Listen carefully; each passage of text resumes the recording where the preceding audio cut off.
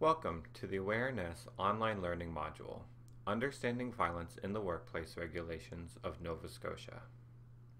Today we will be discussing the rules and regulations as outlined in the Violence in the Workplace Regulations of Nova Scotia. Today's agenda will include such topics as various workplace violence legislation concepts, the different ways people may define what workplace violence is, a look at what the workplace violence regulations are and what they have to say, what the regulations say about assessing workplace violence, and what employers are required to do when planning for workplace violence. Workplace violence has become a significant occupational health and safety issue within the health and community services sector of Nova Scotia. Every day, health and community service workers encounter a variety of challenging situations that expose them to risks of workplace violence. Exposure to workplace violence can leave long-lasting physiological and physical effects to both the individual and the entire workplace environment. Even though workplace violence can be found across all sectors of the workforce, statistics show that health and community services workers account for some of the highest rates of workplace violence in Nova Scotia. As you can see from the chart above, health and community service workers hold the top 3 most violent places to work in Nova Scotia.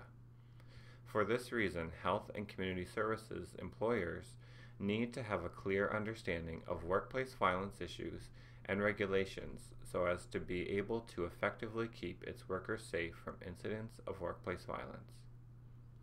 Let's take a few moments and discuss what the Nova Scotia legislation has to say about workplace violence. Nova Scotia's Violence in the Workplace Regulations came into effect on June 9, 2007, which prescribes specific requirements for employers who may have the potential for workplace violence. It requires employers to conduct a violence risk assessment and establish and implement a workplace violence prevention plan where a significant risk of violence is identified. Workplaces where the primary business is health services, including those services provided at a healthcare workplace, were required to implement the provisions as stipulated in the Violence in the Workplace Regulations by April 1, 2008. The Criminal Code of Canada also establishes a duty for all persons directing the work of others to take reasonable steps to ensure the safety of workers and the public.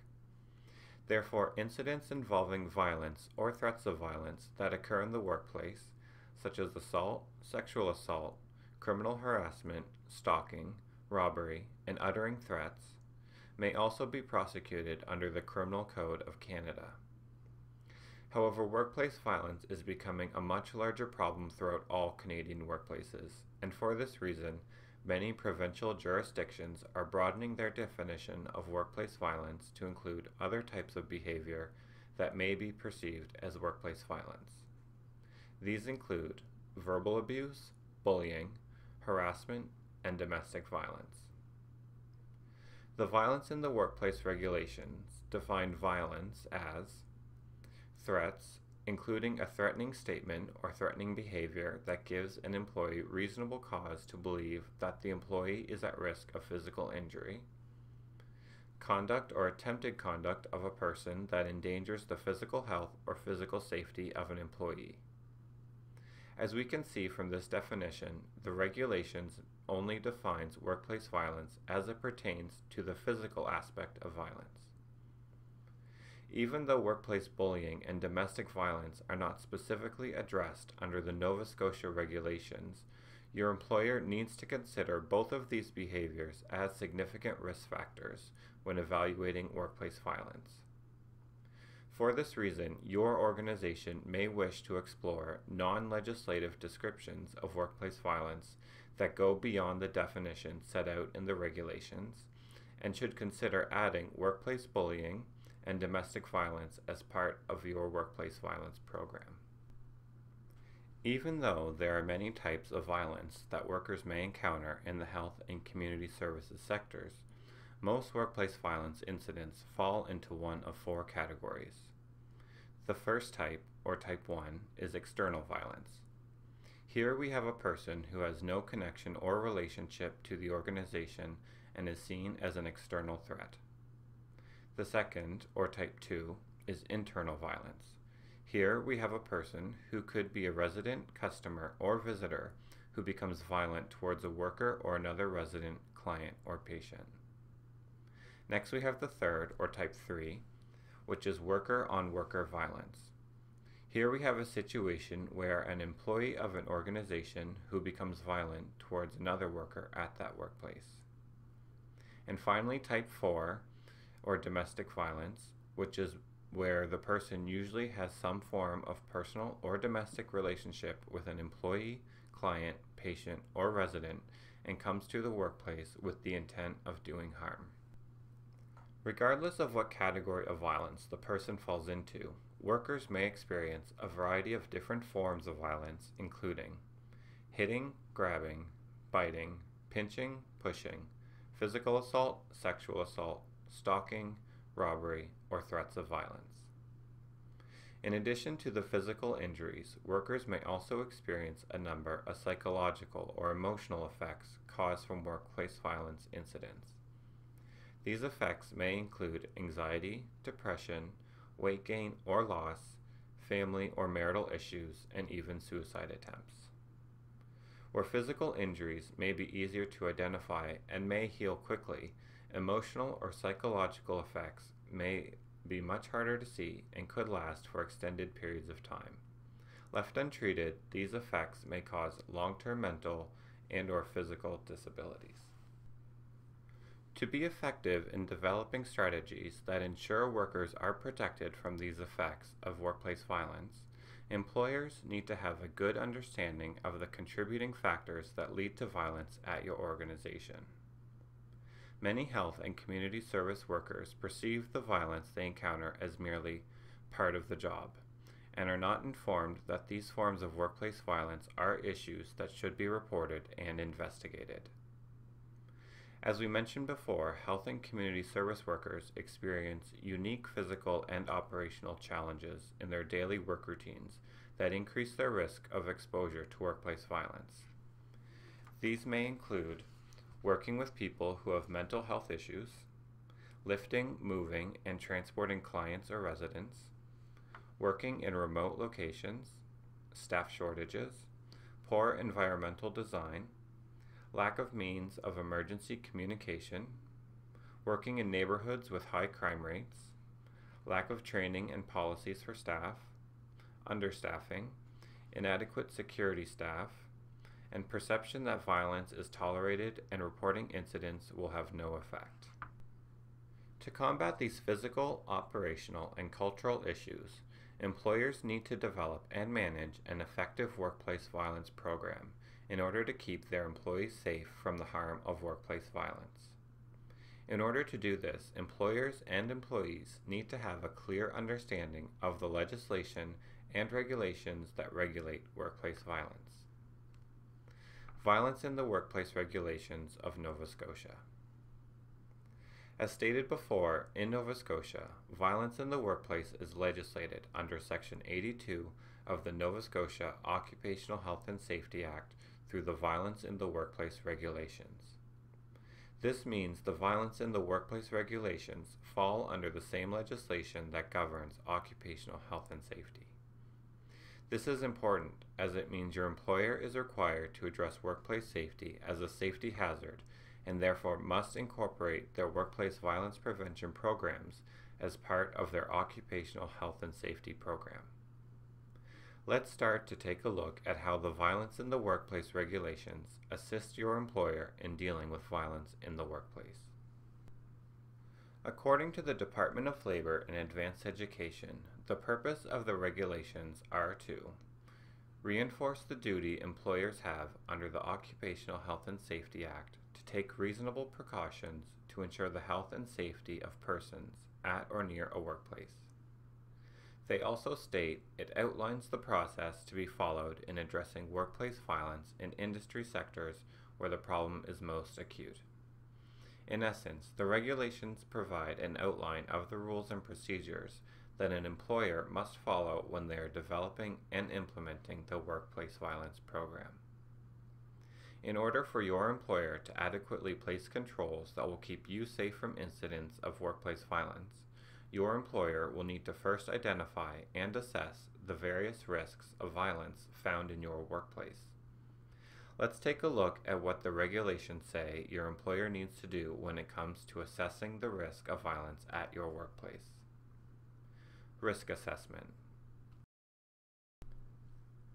A workplace violence risk assessment is a systematic process that identifies and assesses the risk of violence in your workplace with the goal of developing and implementing adequate controls to protect workers from the hazards of workplace violence. It does this through the identification of workplace hazards that pose threats of violence to any individual that is at or near that workplace.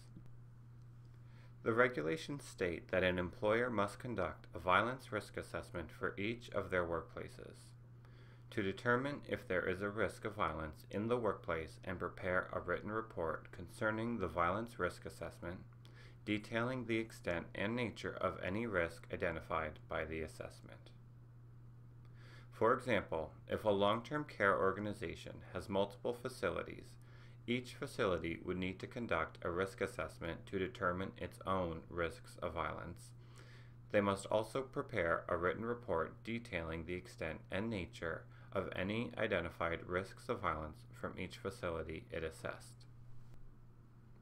Regardless of what type of organization you work for, the regulations require that all employers must consider the following factors when conducting the risk assessment: violence that has occurred in the workplace in the past, violence that is known to occur in similar workplaces, the circumstances in which work takes place, the interactions that occur in the course of performing work, the physical location and layout of the workplace.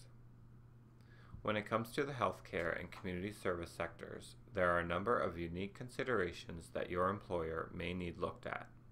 Some of these include outside locations, medication storage and distribution, safe handling and mobility of individuals, transportation of people and items, systems to call for assistance, working in remote locations, cash handling procedures, working alone, and/or working at night.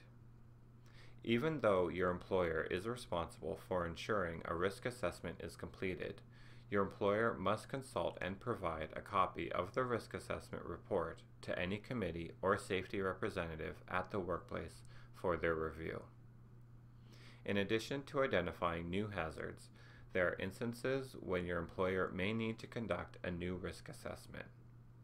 The regulations specify that your employer must conduct a new risk assessment if the employer becomes aware of a type of violence occurring in similar workplaces that was not taken into consideration when the previous violence risk assessment was conducted, or if 5 years pass since the last risk assessment was done.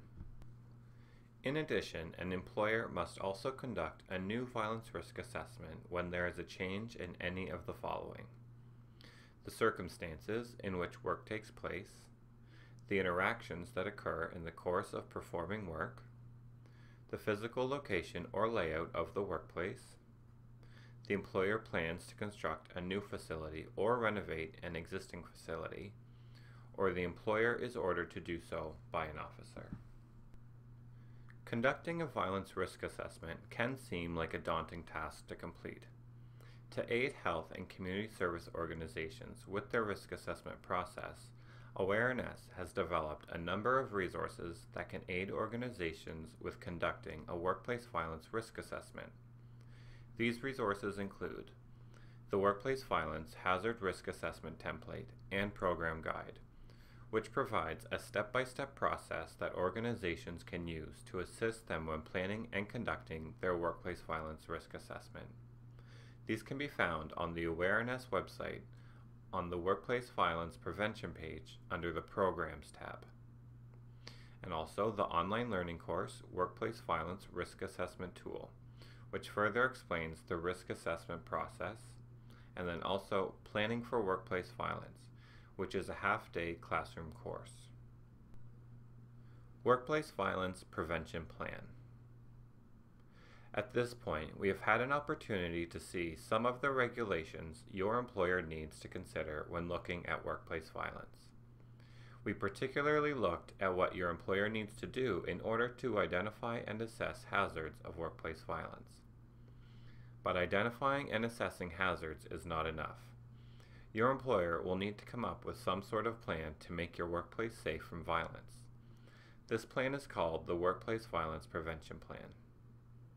Before we do this, let's take a quick look at what a violence prevention plan is and why it is so important. A workplace violence prevention plan outlines the strategies your employer will use to reduce or eliminate workplace violence to its workers. It sets the stage on how an organization will fulfill its obligations as it relates to the Act. The plan is developed by using the findings of your employer's risk assessment to develop policies, procedures, or best practices that will outline the measures on how to prevent and respond to acts of workplace violence. Now let's take a look at what the regulations say about what your employer needs to know in order to create a workplace violence prevention plan. The first thing that the regulations say about a prevention plan is that an employer must establish and implement a workplace violence prevention plan for each workplace for which a significant risk of violence is identified through a violence risk assessment or that an officer orders a plan for.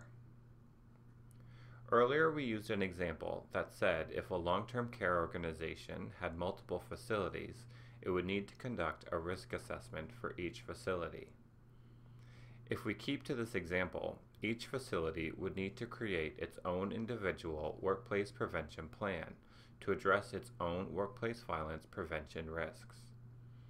This is important as it will guarantee that each facility would have its own policies and procedures to address their particular workplace violence hazards. Just as your employer is required to follow specific rules for conducting a new risk assessment, the regulations outline when a new prevention plan needs to be reviewed and revised. This includes if a new violence risk assessment indicates a significant change to the extent and nature of the risk of violence, the employer must ensure that the plan is reviewed and, if necessary, revised. And/or at least every 5 years, a workplace violence prevention plan must be reviewed and, if necessary, revised. When we look at developing a workplace violence prevention plan, the regulations specify a number of elements that need to be included in the plan. These include a written workplace violence prevention statement, documentation of reasonable measures to minimize and to the extent possible eliminate the risk of violence in the workplace, establish and document procedures for 1. Providing employees with information, 2. Training, and 3. Reporting, documenting, and investigating incidents of violence.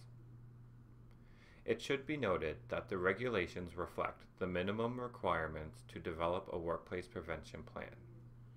Because of the unique risk factors associated in the health and community services sector, your employer may need to go beyond the minimum requirements in order to fulfill their responsibility for ensuring the safety of everyone at the workplace. Now let's take some time and discuss these various elements. The Workplace Violence Prevention Statement or Policy. The regulations state that an employer must prepare and develop a workplace violence prevention statement, which must also include all of the following minimum requirements. Recognize that violence is an occupational health and safety hazard in the workplace. Recognize the physical and emotional harm resulting from violence. Recognize that any form of violence is unacceptable. State the organization's commitment to minimize or, where possible, eliminate the risk of violence, and outline consequences of behaviors. After your employer creates a workplace violence prevention statement, an employer must post a copy in a prominent place or places in each of their workplaces so it can be easily accessed by employees and must ensure that it remains posted. In addition to posting the prevention statement and policy, it is also required that all employees receive training on your organization's statement or policy. This can be done through employee orientations, safety huddles, safety campaigns, and any other safety activities an employer wishes to conduct. As we have already seen, the purpose of the Workplace Violence Prevention Plan is to outline the way your employer will ensure all individuals are safe from workplace violence. Simply developing the plan is not enough. In order for the plan to be effective, your employer needs to communicate the contents of the plan to all the individuals in the workplace. According to the regulations, an employer must provide an employee who is exposed to a significant risk of violence in a workplace with information on the nature and extent of the risk and on any factors that may increase or decrease the extent of the risk, and has a duty to provide information related to a risk of violence from a person who has a history of violent behavior if that person is likely to be encountered by the employee. Both these requirements are even more significant when we look at the work environment of the health and community service sector. Since healthcare and community services workers provide services to people who may be experiencing higher than normal levels of anxiety and or stress, it is imperative that workers are given all the necessary information about the risks of workplace violence they may encounter. This increased levels of stress or anxiety may be caused by lack of information, fear of the unknown, bad news concerning themselves or a loved one, lack of control over a situation, previous bad experiences with healthcare, and mental or physical injury or illness they may be suffering from. Training. In addition to providing information to workers, employers must also provide adequate training and supervision to all employees who are exposed or have potential to be exposed to significant risks of violence. The regulations specify the following 6 topics that workers must be trained on: the rights and responsibilities of employees under the Act, the Workplace Violence Prevention Statement, the measures taken by the employer to minimize or eliminate the risk of violence, how to recognize a situation in which there is a potential for violence and how to respond appropriately, how to respond to an incident of violence, including how to obtain assistance, and how to report, document, and investigate incidents of violence. The regulations also goes on to specify that an employer must provide any employee who is required by the employer to perform a function under the Workplace Violence Prevention Plan with training on the plan generally and on the particular function to be performed by the employee. For example, if a caseworker for a community service department was tasked to assist with performing a new risk assessment for their organization, the employer would need to provide training for both the Workplace Violence Prevention Plan itself and training on how to carry out the risk assessment. Healthcare and community service organizations are made up of a variety of different positions encompassing a variety of duties and functions. Many need to consider that various positions at their organizations may require additional or specific workplace violence training in addition to what is specified in the regulations. Managers and or supervisors should review the employee's position and determine the appropriate level of training required based on the workplace violence risk assessment.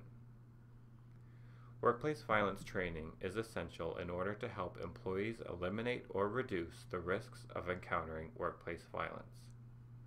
Through adequate and effective training, employers will help ensure that employees have the necessary skills to prevent, react, and report workplace violence incidents if they occur. Reporting. Just like any hazard found within your workplace, reporting of workplace violence is critical in keeping individuals safe at the workplace. The regulations also address the requirement for reporting of workplace violence incidents. It states that an employer, contractor, constructor, supplier, employee, owner, or self-employed person in the workplace has the duty to report all incidents of violence in a workplace to the employer. One point that should be noted here is that the regulations do not limit the reporting of workplace violence to just the employees of an organization. It requires that any individual at the workplace is required to report workplace violence. This is important as employers need to ensure that any outside individual performing work on their workplace needs to be aware of and trained on any of the workplace violence procedures. As we saw earlier, many of these workers value the life of their patient, clients, or residents above their own and therefore are hesitant to report incidents of violence to their supervisor, committee, or even other co-workers, as they perceive the violence they encounter as merely part of the job. In addition, many workers also fail to report incidents because they perceive these acts of violence as unintentional and therefore unavoidable due to some form of diminished capacity or mental illness that the individual suffers from. Many workers also fear that if they do report these instances of violence, it will create a stigmatism towards the individual based on their sickness or illness. Employers need to ensure that workers know that all workplace violence incidents need to be reported to the appropriate supervisor or manager as soon as reasonably possible and should include all near-miss or no-harm incidents that could have resulted in such a loss. It should be noted that the regulations do not require a separate reporting form for workplace violence incidents. Employers may use their existing incident reporting forms as long as the form can adequately document workplace violence incidents. Reporting of workplace violence incidents is essential as it allows the investigation into the cause of the incident, which will aid in your employer developing strategies for preventing reoccurrences. Documentation, investigation, and preventative actions. Like any other incidents that happen at the workplace, workplace violence incidents need to be promptly documented and investigated. The regulations further emphasize this by stating, an employer must ensure that incidents of violence in a workplace are documented and promptly investigated to determine their causes and the actions needed to prevent reoccurrence in accordance with the procedures established. It is important for your employer to identify and develop preventative strategies when it comes to workplace strategies. It is also important that your employer communicates these.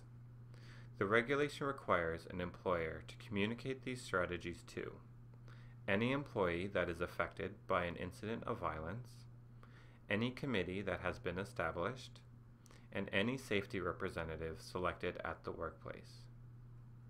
Debriefing. Much of what we have discussed about the regulations has been focused on how to assess, prevent, and respond to workplace violence. Unfortunately, no matter how much your employers try to implement these strategies, workers will become affected by a violent workplace incident. When this happens, employers need to ensure both the physical and mental health of the individual is dealt with. To ensure that workers are helped after an incident of workplace violence, the regulations state, an employer must provide an employee who has been exposed to or affected by violence at the workplace with an appropriate debriefing and must advise the employee to consult a health professional of the employee's choice for treatment or counseling. As we discussed before, workers who experience workplace violence could suffer from a number of physical, psychological, or emotional effects.